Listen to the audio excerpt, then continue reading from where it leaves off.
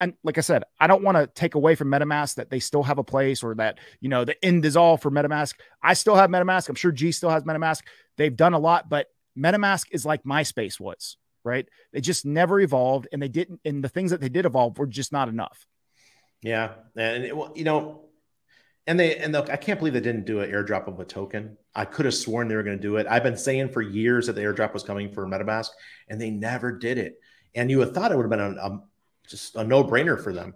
You know, we saw Uniswap do it, and I made a killing on the Uniswap airdrop, and you know, whether the other ones that we got in 2020 and 2021. Absolutely. But I thought that was coming, and it never came. I got this